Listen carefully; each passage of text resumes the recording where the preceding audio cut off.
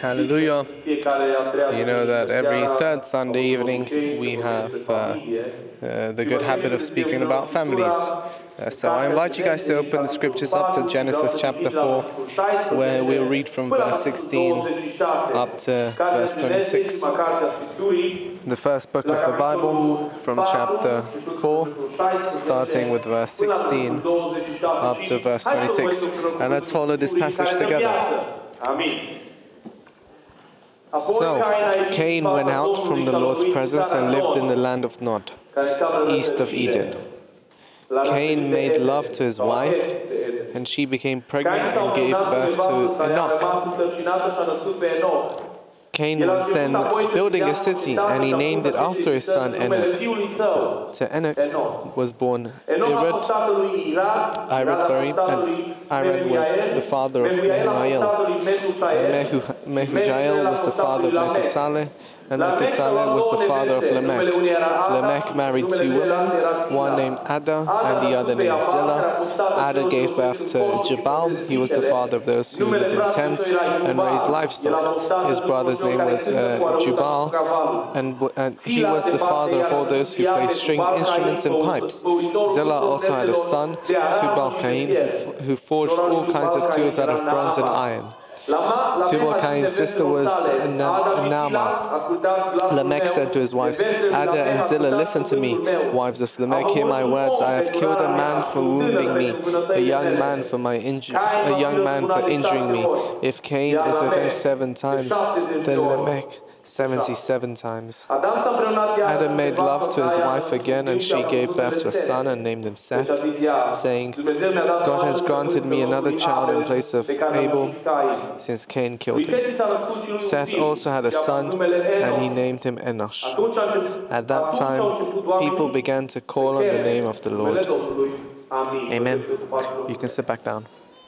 I'm very happy for each and every one of you that chose to be here tonight and to strengthen our hearts into the word of the Lord. I'd like to speak to you today about one of the hardest responsibilities that I received from God, the responsibility of being a parent. I believe that every man on earth, the responsibility of being a parent catches them completely off guard. Whenever I hear people saying that I'm not ready, I ask them, when will you be? And they say, after 5 years, after X amount of years, and you'll never be. Whoever believes that if they go to a parenting course, and if they read books, and if they listen to others who are wiser than themselves, that have already gone through being a parent, they'll be ready. And the sad news is you won't. I read a bunch of books. I heard a bunch of conferences. And when I held my child for the first time, I felt completely helpless. I said, God, you gave me this baby and I have no clue what I need to do. And despite preaching you every week, many times I feel like I look towards you guys almost as towards my children, and I feel like I don't know what I need God's help. I definitely need God's help. I definitely need God's help. And you know, again, I warn you guys who aren't parents. You'll never be ready for having a child. There is no right time to have a child. What is the right time for a child to come into a certain family? There isn't one. Yesterday was the best moment. If it wasn't yesterday, then try catch the moment again. Try thinking this way and see things this way. If you consider there will be a moment for you to be, if you consider that there'll be the perfect time for you to be a parent, there will be a time where it'll be the best time. You'll be qualified to be a parent. No, everyone learns to be a parent on their own children, and that's why some of us. That's why we're so different. We're so spread apart. There isn't any specialists to say only our grandparents. Our grandparents are specialists. You know, they look at our children and they say, don't do this, don't do that. But you know, we don't tend to listen to anyone when we raise our child. You know, we like to do it our own way anyway. So there is nothing to prepare us. So even if this moment catches us completely unprepared, we cannot run away from this responsibility. All of us that have become parents, and all of you that want to be parents. There is something very interesting here, and I think we'll speak about it again. You see, the Bible says that Abraham gave birth to Isaac. And this is, did he go through the pains of birth? And it's not about this. If women give birth to children biologically, fathers give birth to children, their identity is given by their fathers. Fathers give birth to a child's identity. A father that doesn't recognize his child, or that he never adopts as his own, he gives birth, he feeds him, he buys him clothes, he buys him stuff, but he never holds him to his chest, hugs him, or spends time with him. There are many fathers, and this is called passive abandoning. And I want to tell you that there is this risk of running away from the responsibility of being a parent, and this is a madness. God has given you children and will give you children, puts them on your shoulders. Of all of you that become parents, He gives you the responsibility to give this child direction and to grow him, to raise him.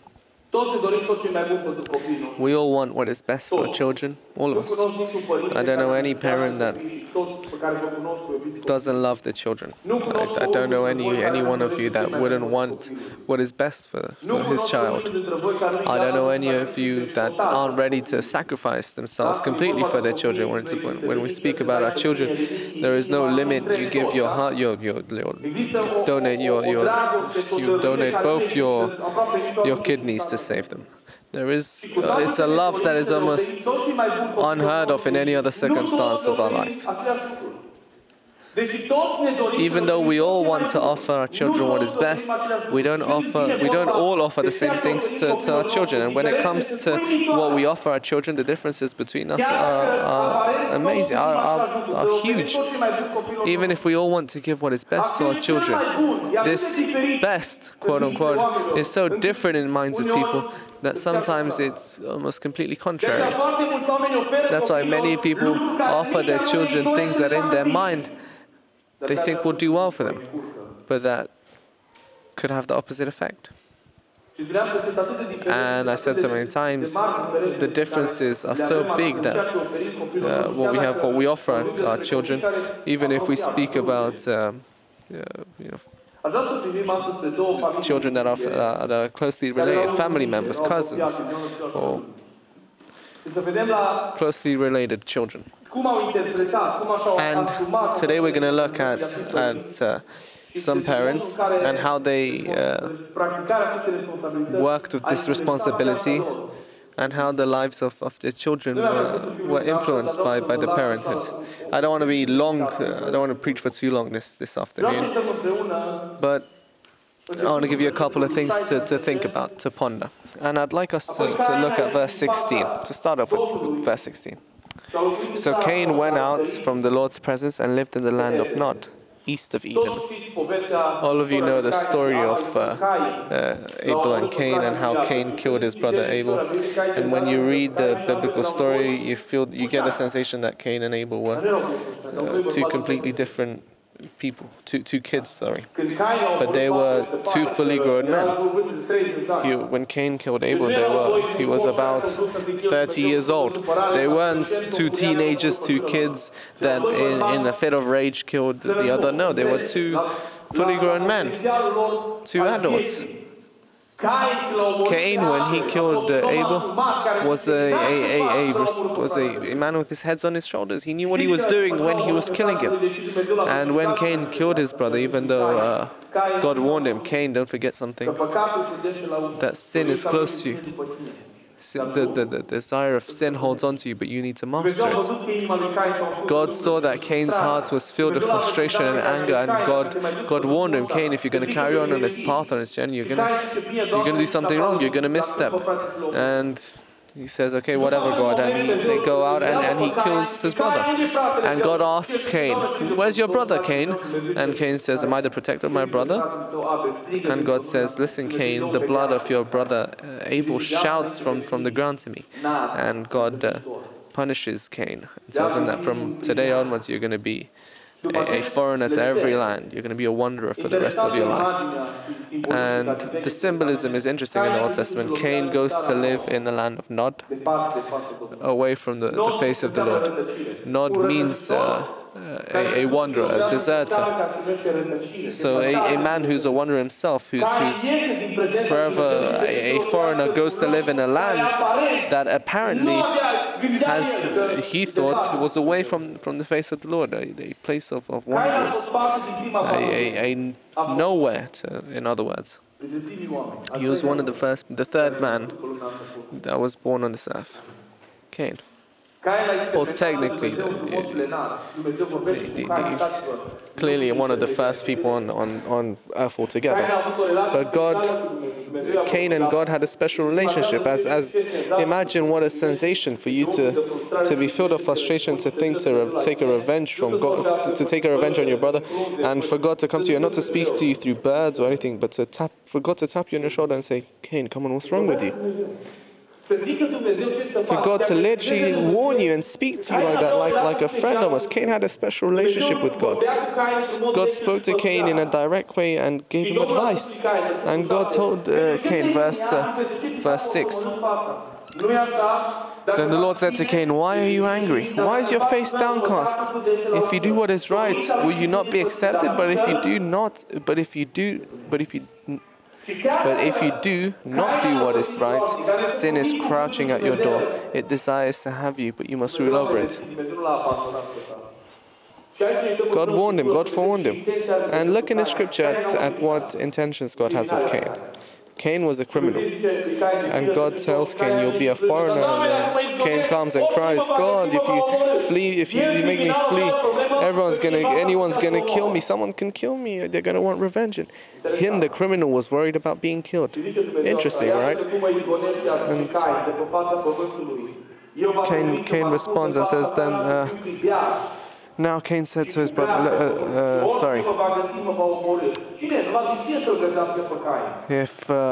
if we look over on verse, if we go further down in Genesis, Cain speaks to God and says, God, please help me out. God is, you can't punish me this way. And think about the audacity. This guy just killed his brother, and now he's pleading to be spared for his life, not to be killed. So there's a bunch of parts that are missing from Genesis. There's quite a few parts that are missing, and we can from looking back onto records, we can analyze and see that both Cain and Abel had relationships with other people. They had friends, they had family members, and so there were people that were out for revenge for Cain for what he had done to Abel. This isn't written in the book of Genesis, but there was clearly people looking out to kill him because Cain was clearly worried for it, and that's why Cain says, whoever will find me will kill me. But God says, don't worry, Cain. If anyone will kill you, I will avenge you 7 times. In other words, God says, listen, Cain, because I love you so much, even if you are a criminal, I'll give you my protection. And there is no man that will touch you without angering me 7 times over. And God decided a sign for Cain that whoever will find him should not kill him. This Cain almost gets a lifelong insurance, a lifelong protection. But after being punished, God promises Cain something else. Cain, I want to rehabilitate you. I want to lift you back. I want you to become once again one of my people. And Cain, instead of using this opportunity that God gives him, Cain goes and runs away from God in the land of Nod. Cain, the wanderer, the deserter. Cain, the foreigner, goes off into a foreign land. Him, one of the first people on the earth. When Cain was born, he was the third man ever born, but he chose willingly to separate himself from God. He was there in intimacy with God, participated at moments when God spoke to his parents, and Cain chooses willingly to separate himself from God. But you know what's interesting? And here's what I wanted to end up. Cain had a child, and he gave birth to Enoch. Cain was then building a city, and he named it after his son, Enoch.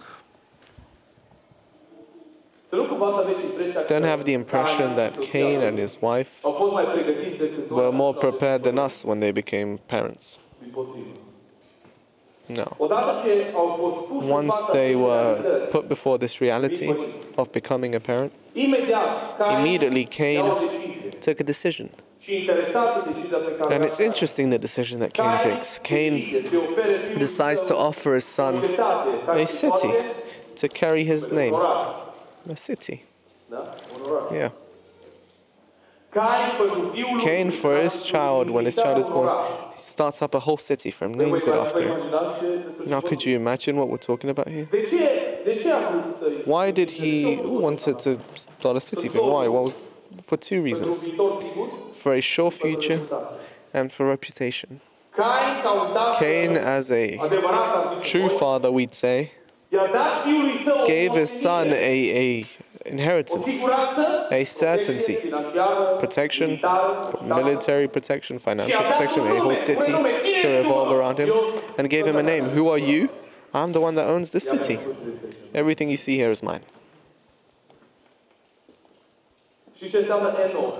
What does Enoch mean? It means teacher, master.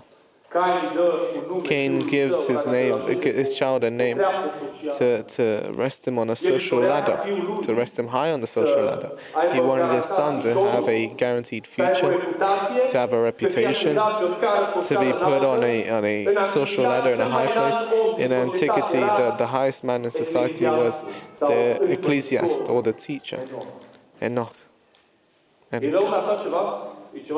there anything bad in this, in any of this? No. It's not bad for you to want a future for your child, to build your child a future, to assure them a future of some sort, to create a good reputation for them. But if you're only offering him this or her this, it's not enough. Most decisions that you take today, you can't see their effect except over years on end. I told you, many of us take decisions today without thinking long term. What will happen? We take decisions and we measure them 2 days, 3 days, a week, 1 year. A lot of us maybe forgot about the decisions that we took years ago. But when we choose to do things, we choose to teach our children things, we forget to look in the long term, in the long run, to see the effects that it will have on our children. To see where it will lead them. Most decisions, as I said, time checks them out. And so the decisions that we take today, we'll see in generations to come. And let's look at Cain's generation.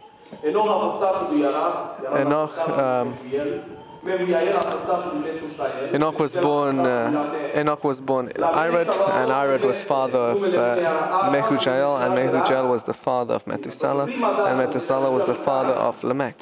Lamech married 2 women, and one named Ada and another named Zillah. Ada gave birth to Jabal, and so on. It's the first moment in Cain's family tree that the people changed the standard that God set as a family, a man and a woman.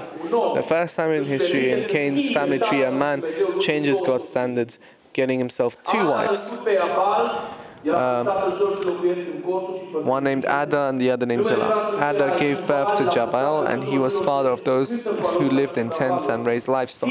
His brother's name was Jubal. He was the father of all those who played stringed instruments and pipes. Zillah also had a son, Tubal-Cain, who forged all kinds of tools, bronze and iron. Tubal-Cain's sister was Naamah, and so on. We'll look in parallel too. You will never find anyone in Cain's family tree to be worried about God. Cain left for his children and his followers a business, a social mindset, to care all about themselves, their reputation, what they do, their jobs. But if it's just this is too little. From the moment Enoch was born, Cain sorted his life out in the long run. You're going to become strong, you're going to have a social position, you're going to be this, you're going to be that, you're going to be a great man. And looking in his followers, his children, his children's children, you see that people were completely and mostly worried about their financial status, their social status. And if we carry on, verse 23, Lamech said to his wives, Ada and Zillah, listen to me, wives in Lamech. Hear my words. I have killed a man for wounding me, a young man for injuring me. A young man refers to a child here. I've killed a child for injuring me. If Cain is avenged 7 times, then Lamech 77 times. Pride, selfishness, and the hatred that Cain had gets amplified with every new generation of people that followed him. Interesting, no? Cain's hatred doesn't change it, doesn't fall, but it gets amplified with every new generation of people that follows him. Don't believe that these two are completely coincidental. No, you carry your parents' DNA. What you saw in your own household will influence you, yes, and it's true that you can change your life, but you carry with you a luggage. It comes from your childhood, says Exubery. I come from my childhood, that's from a foreign country. I am influenced by how I lived, by the things that I've seen growing up. And from generation to generation, Cain's followers develop hatred, pride, selfishness. And this man Lamech, because he was insulted, he was hurt, he was wounded, he didn't hesitate for a second to kill. And not only did he kill, but there's a phrase that Jesus says. He says that if any of you touch Lamech, they won't receive what is right, but they'll receive a total revenge. Whoever touches me, says Lamech, I'll avenge myself 77 times. In other words, my revenge will be limitless. That's why when Peter asks Jesus, how many times should we forgive our brothers and sisters? Jesus says 77 times 7. 77 times to forgive someone is reasonable, right? When we look in the high scheme of things. But Jesus says 77 times by 7. In other words, limitless, forgive him always. Cain's trust in wealth and social status and so on led his children and his followers to death. And if we go on a few chapters onwards in Genesis chapter 6, it says God looked towards the earth and every man's thoughts was tailored towards evil, towards hatred. And what did God do? God ended up killing everyone through a flood. When you try to teach your children, teaching them that everything that matters in this world is financial safety, military safety, to be strong, to be rich and wealthy, when you teach your children that the only things that matter is how others will see you, will look at you, you leave an inheritance that amplifies pride, selfishness, hatred, and you will see how with every generation that follows after you, these things won't fall, but they'll get amplified. They'll increase. Cain and Enoch are a model of people that we have today. A group of people that exist today that believe that everything that matters in life is to be strong, to be looked good upon, and to be rich and wealthy.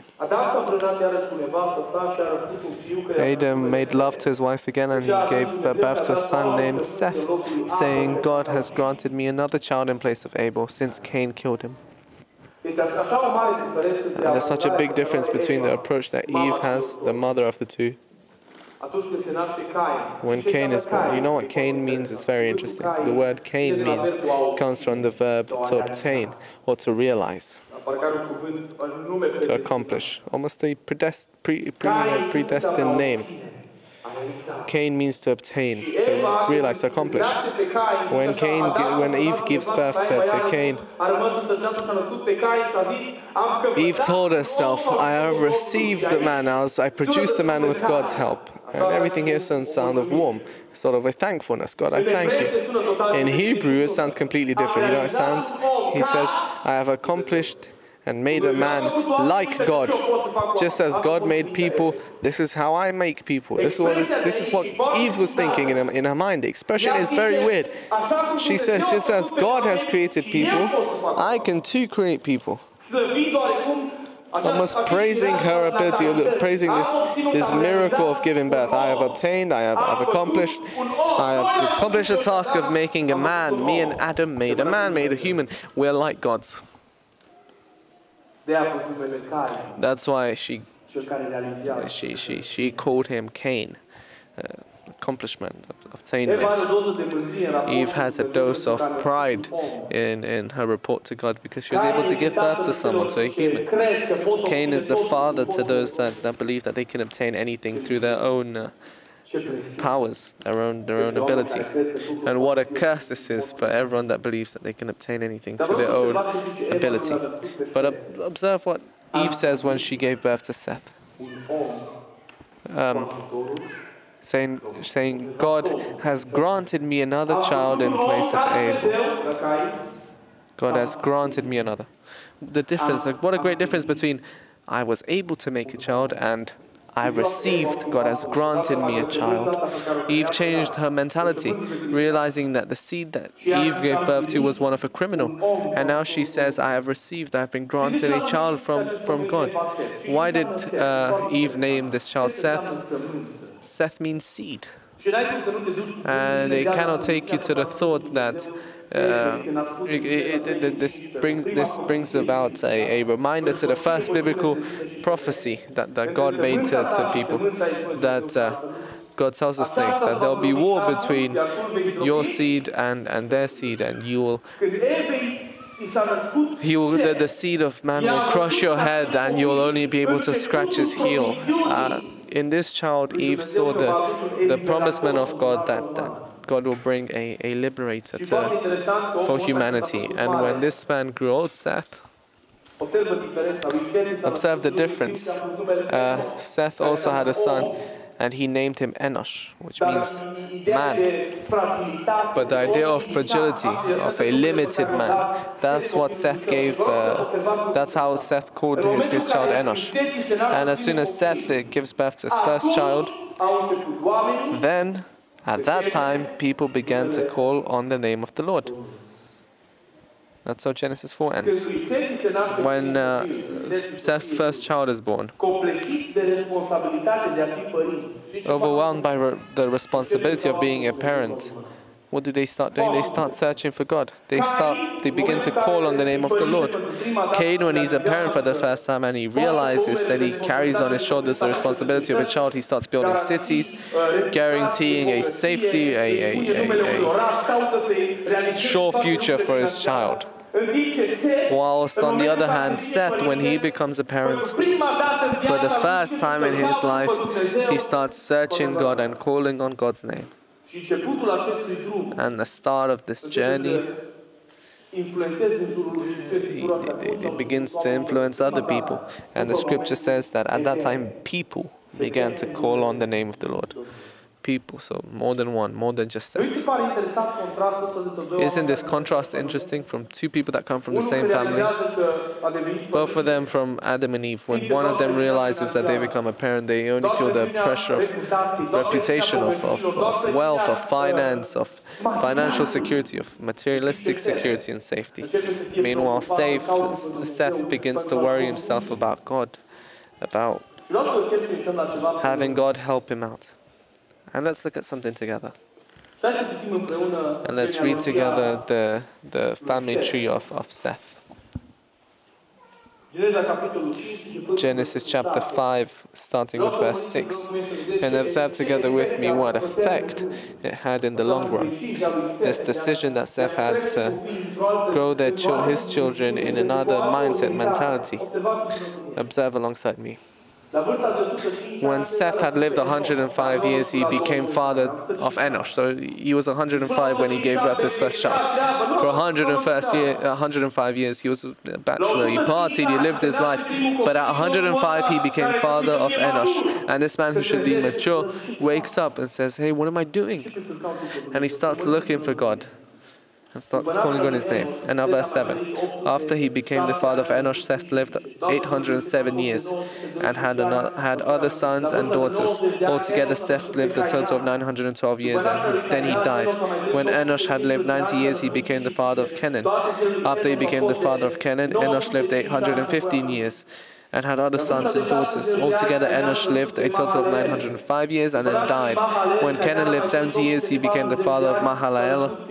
After he became the father of Mahalalel, Kenan lived 840 years and had other sons and daughters. Altogether, Kenan lived a total of 910 years and then he died. When Mahalalel had lived 65 years, he became the father of Jared. After he became the father of Jared, Mahalalel lived 830 years and had other sons and daughters. When you read this family tree, you feel like the guy that had just died didn't meet the guy that previously had died and so on. Look on Google and search Genesis 5 to show you how many were contemporary with one another. You'll see that Adam was contemporary close to Noah. So they knew each other. So if you look at Enosh lived long enough to also see Jared and so on. And we carry on reading. After altogether Mahal lived a total of 895 years and then he died. When Jared had lived 162 years, he became father to Enoch. After he became the father of Enoch, Jared lived 800 years and had other sons and daughters. Altogether, Jared lived a total of 962 years and then he died. When Enoch lived 65 years, he became the father of Methuselah. After he became the father of Methuselah, Enoch walked faithfully with God 300 years and had other sons and daughters. Altogether, Enoch lived a total of 365 years. Enoch walked faithfully with God, then he was no more because God took him away. When Methuselah had lived 187 years, he became the father of Lamech. After he became the father of Lamech, Methuselah lived 782 years and had other sons and daughters. Altogether, Methuselah had lived a total of 969 years and then died. He's the guy that lived the most years in the Bible. When Lamech had lived 182 years, he had a son. He named him Noah, and he said, "He will comfort us in the labor and painful toil of our hands caused by the ground the Lord has cursed." If you look in the family tree, and what I was saying before is that Adam lived to see a bunch of his great-great-great-great-grandchildren. But if we look in this family tree, there's a bunch of great names here. Enoch, Noah. And this all started because of the seed that they had planted in the hearts of their children from a young age. Why this family tree? You'll see and you'll look in the scripture that Cain's family tree disappears. Immediately after Lamech, he gives birth to 4 children and no one else. The Bible doesn't speak of it anymore. But Seth's family tree, if you go into Matthew at the beginning, God makes a direct connection between Adam and Jesus going through Seth and all the other patriarchs because they're loved ones. There's a great difference between the way that a proper family tree is born and constructed, starting off with what it is you give your children, a city, a town, a social rank, or God. I told you the story for a purpose. Over us, all this responsibility of being a parent is put on. All of us want to become parents. Some of you are already parents. Cain also thought that he was giving Enoch what was best for him. But what was best for Enoch in Cain's mind was completely different to what Seth thought was best for his child. And I'd like to provoke you and to think about it. What are we giving our children? Are we just giving them houses, clothes, cars, a future, their daily bread, financial safety, security?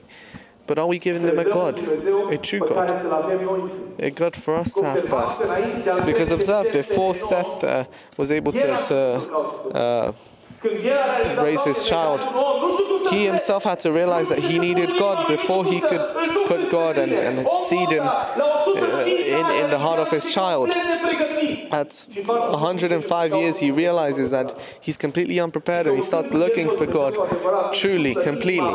And in this search for God, he installs in the heart of his child this search for God. And his child puts it on to his child and his child onto his child and so on. And people start looking and people start calling on God. And from this family tree, the great people of God are born. Psalm 106, there's a responsibility that we have to put in the hearts of our children, God, so that their children, so that they can teach their children and their children to their children, and from generation to generation, this truth, this treasure, this set of values to be passed on. We're all under the same pressure between offering our children a future and financial stability, or to offer them God. And why do I tell you or and not and? Because any man that wants to give his child more than anything a reputation and a future, they can't really offer them God from the very beginning, or offer them God completely. I want to tell you this, and please remember what I tell you. I don't care, and I want you guys not to care about offering your children clothes, cars, other things. But before everything, I want you to care about giving God to your children, because if they learn about God and they learn about God's miracles, about God's works, about protecting God's commandments, they learn that from you. God will give them everything else they need, they want. If they learn from you not to take care of God's commandments, not to take care of God's miracles, not to learn to trust God, His teachings, His works, they will never learn them from anywhere else. You are owed and you have the responsibility to teach this to your children. Don't put this job on anyone else's shoulders. A lot of people run from early morning to evening. Fathers here that leave early in the morning and come late at night wanting to build a future for their child. They go to work and they work 2 jobs, triple shifts, and that future, the future that you'll construct your children, will destroy them if you don't make some time for them to hear from your mouth the stories from the Bible, the stories of God, how God has worked for you, how if He doesn't hear you pray, if He doesn't Sunday school shouldn't be the first to teach your child about David. You should be. You should teach him about David and Goliath. You should teach him. If we're not ready to give our children a baggage of responsibilities, maybe you feel completely inadequate. God, I don't know how to do this. How should you do this? You start looking for God, just like Seth done. Start getting to know God personally. No one, Papa Benedict the 16th said a superb thing. No one can take a man where he isn't. I cannot take my children in the presence of God if I myself am not in the presence of God. It's impossible. I cannot teach my children to pray if I don't pray. I cannot teach my children to pray, to give themselves up for God if I'm not giving myself up. How do I teach my children to listen to God if I'm not the one listening to Him? It's useless. We can all speak and say good sermons to our children, but they look at who we are, they look at me, they look at you, at our reactions, at our words, at the way we behave. And I want to tell you something. What they learn without any words is stronger than any words that we can tell them.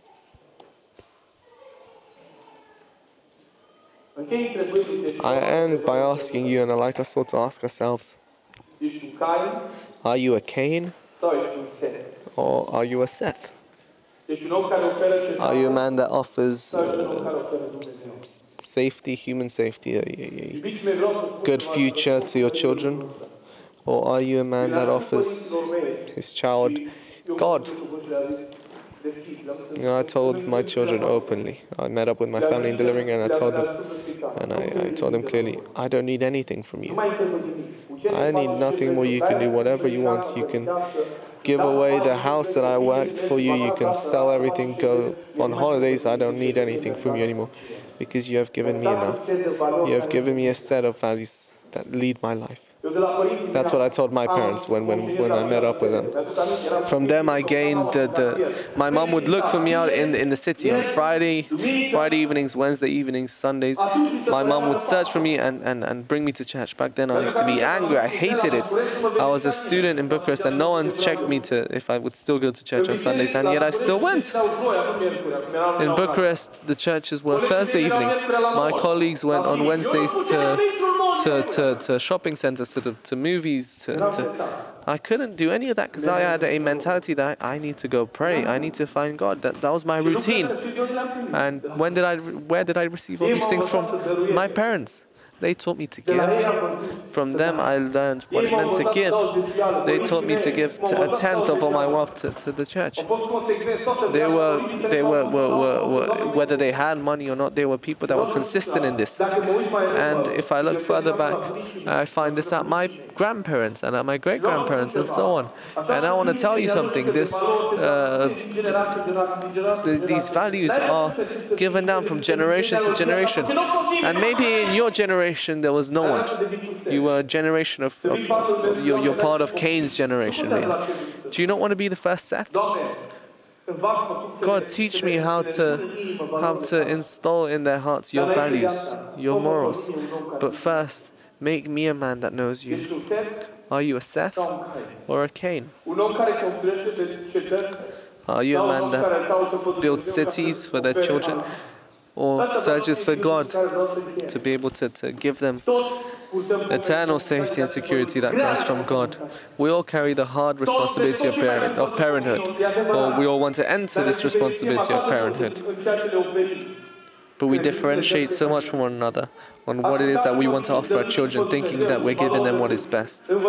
Give them God's values, teach them about His miracles, His commandments, teaching them about God's works, and you'll see how God will take care of the next generation and the next one to come. You came to London and you didn't even have a house, you didn't even have a spoon to eat with. Do you think God will ruin the life of your children, the next generations to come? God won't abandon them the same way that God hasn't abandoned you. The same way that God has protected you and has led you, has held you hand in hand. God hasn't abandoned you the same way. He will not abandon your children. Don't illusion yourself thinking that we can give them the future. We can't. The future is in God's hands. Amen. We can give them a single thing. A God for them to trust in. A God for them to see that we trust and rely on. If we're able to give our children this living God, true God that lives, and if we're able to teach them about this, we're giving them everything that they need. They need nothing more than that, because God will give them the bread they need, the house they need, the clothes they need. Don't worry, this is God's job, not yours. It's not your job to build 4 houses onwards for all the kids and your grandchildren and so on. Your job is just to offer them a God. I'd like this to be the thought that we meditate on. Are you a Seth or a Cain? And look at this based on the worries that you have every day. These define you. About what you speak about every day. What are your subjects? What subjects do you talk about? What are your topics? Money, things, business? When was the last time you spoke to your children about God, about His miracles, about His works? When was the last time you spoke to them about the miracles that God has done in your life? When you were desperate, God has come before you. Search to be a Seth and not a Cain. I'd like us to stand up and pray, and may the Lord listen to our prayers. Amen.